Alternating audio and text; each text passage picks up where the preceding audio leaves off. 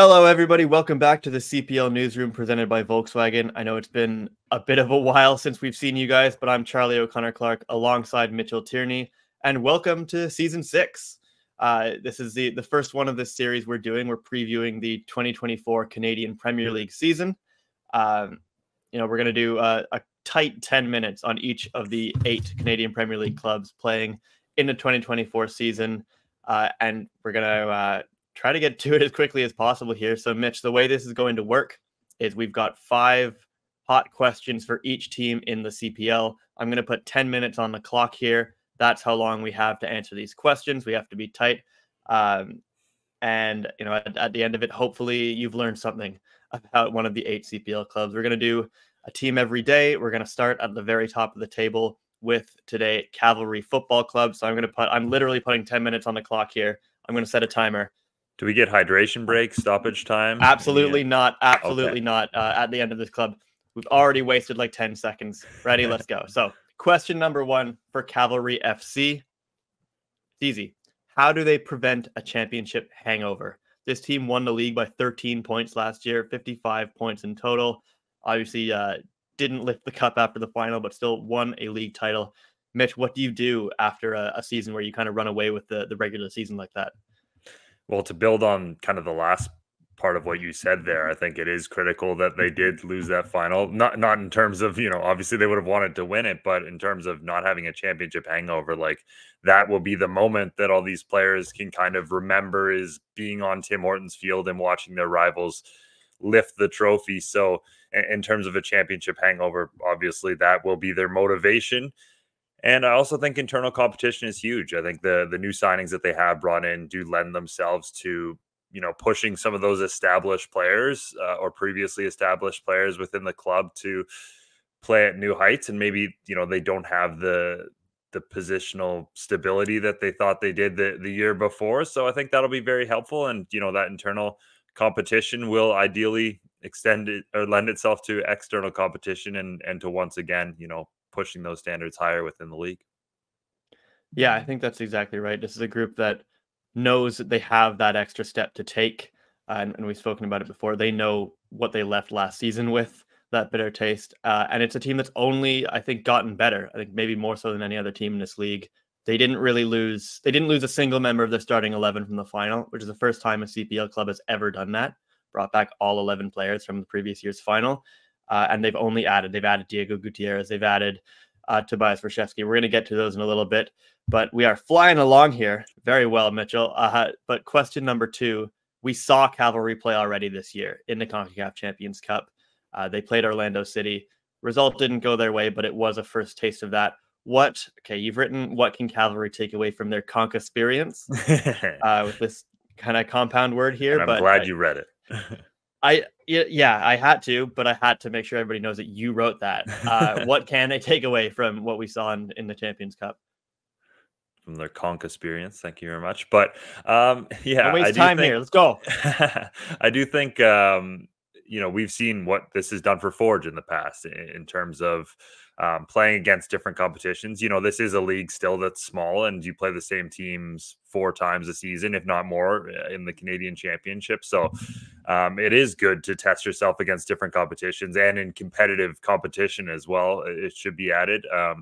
So I think that always helps the team. And, I also do think, like you mentioned, that they're probably the team that has gotten a bit better the most better, I guess. And I do think that's true. But at the same time, you look around the league and almost every team's gotten better. So Cavalry need to reach that next level. Well, they got to experience what it looks like to play against and be at that next level against Orlando. So I think that that's very helpful as well in this matchup. So I think it will only serve them, incredibly well going into the season. But you were down there obviously with them during this experience. So is there anything that, you kind of observed that you think will really help them?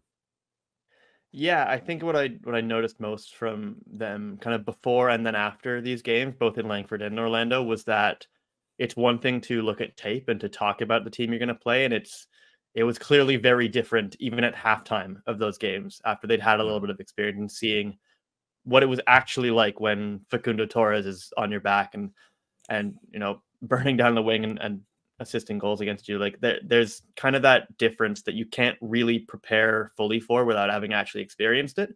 And I think the most important thing for Cavalry is that they have now experienced it for the first time. We saw it with Forge before in CONCACAF competitions. Once you get there and you know what it's like, you're desperate to get back to it.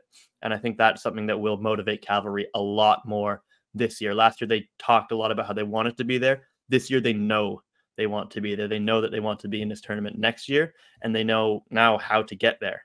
And that's through the CPL. So question number 3, how important was it for Cavalry FC to add more attacking options this year? Obviously, they've done that with, Tobias Reshevsky coming in, Leighton Brooks, an Australian forward. You might even say that Lucas Diaz had some attack. Even Diego Gutierrez. How important was it to add that depth to this side, Mitch? Yeah, I mean, it seemed to me almost like their offseason signings were in direct relation to the way that CPL final went. And, if you were Tommy Wheeldon Jr. in that final and you could look down your bench late in that match or in extra time and you had Leighton Brooks and Tobias Warshevsky and, Lucas Diaz and Diego Gutierrez there, maybe instead of some of the options they had, I think that match maybe ends up a little bit differently. So I think that was maybe the next step in the evolution for this club, is having different attackers that could come off the bench and change a match. Obviously, they lost one of those when Gauthier and Tigny left the club late in the season. So yeah, I think that this only makes them more dangerous and they can have different looks. And, Ali Musi only needs to play 60 minutes so he can just really go at defenders more for those 60 and come out. Or Willie Akio, same thing. Like, they don't have to worry about going the full 90 and pacing themselves. There's players now that can come in and make an impact. So I think it's huge for them. And I think it's probably the biggest thing they needed to address this offseason. And it really seems like they've done that. Yeah, for sure. This team asked Meyer Bevan to score a lot of their goals last year, and he obviously is one of the best in the league at doing that. But I think now there's more options. We saw Tobias Warshevsky start the first CONCACAF game because, Bevan hadn't been in training quite as long. I think he just had another kid. Congratulations, Meyer, obviously. But maybe you're not at your peak form after you've become a father for the second time. But yeah, I think all of those options are very good for this team. We saw them bring Ali Musi off in the final when they were up, and then the attack kind of wasn't there after they'd been scored on. The wind came out of their sails. But I think having those options, those different looks you can throw at teams, especially when you see a team 4 times a year, and they've all seemed pretty much the exact same Cavalry team all of last year as well. That's super valuable. We have 3 minutes left. Question number 4. We're gonna fly through this though. Which new signing, we've just mentioned a lot of them, which new signing will have the biggest impact? There's an easy answer that I think you're going to take, so I will let you go first. Yeah, the easy answer is Diego Gutierrez. I think this is a player that fits the Cavalry system perfectly. He can play anywhere in that midfield. And I really think he's got another level that he can reach that maybe, he wasn't able to in Valor last season. He was one of the league leaders in chances created. And if he's playing those same balls into Ali Musi, into William Akio, into Meyer Bevan, I think they're probably ending up in more goals than they did in the past. So yeah, this is a player that I think is one of the best midfielders in the Canadian Premier League, and he's joining the best team in the Canadian Premier League as of last season. So whenever that happens, you just sit back and you want to see what takes place. 100%. I think the easy second answer is obviously Toby Warshevsky. We've seen what he did in the CPL with FC Edmonton a couple years ago. I think what is, let's count it as 7, 8, 9, 10, 11 goals and 14 assists in 2 years for FC Edmonton. Double digits is nothing to sniff at over 2 years. That's very, very impressive, especially on, let's be honest, a team that didn't have a lot of depth and was struggling at times and at the bottom of the table. I do also, we're running tight here. I do also want to shout out under the radar, maybe Jack Barrett, goalkeeper coming in from Edmonton. Not necessarily just because he's going to make a big impact on the pitch, but because I think that it's the first time in a while that Marco Carducci has had somebody pushing him for those minutes and that kind of competition. And that's important for every single player at every level, no matter if you're, the captain of the team, the most experienced player, the first name on the team sheet, which in many senses Carducci is. You need to have that guy over your shoulder. And you are mentoring him, but you also don't want to lose your job. And I think that's very important for Marco Carducci to continue to keep that motivation and that competition in training. All right, final question here. We have 1 minute and 7 seconds, 6 seconds, 5 seconds. I'm stalling. What does success look like for Cavalry FC in 2024? Mitch, I think this is probably the easiest club to answer this question for, right? I need 1 second. North Star Cup. Like it's at the end of the day, that's the one trophy, that still isn't in their cabinet. Obviously, look, they'll want to get back to CONCACAF. That'll be the overall overarching goal. But the only way that it's a true success is if they do that via winning and lifting the North Star Cup finally. That's exactly it. It's that simple. Obviously, they want to get back to CONCACAF. Winning the league again would be huge for them. But they spoke about this like several times, spoken about it publicly. I know that the players feel this, the group feels this, the coaching staff feel this.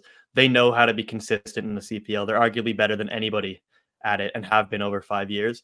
They know that they've got that reputation for not getting it done in those championship games and those big moments, and they're desperate to turn that around. And I think they know that and they're solely focused on that. And I think that there's a very good chance that is what they strive for this year. So my phone is literally going off right now. We did it. 10 minutes on the dot. Again, we're going to be doing this this tight 10 minutes for all 8 teams in the CPL, running down the table from last season. Thank you very, very much for watching or for listening if you're listening on the podcast. If you're with us on YouTube or on the website, we thank you very much for watching, and we will speak to you next time.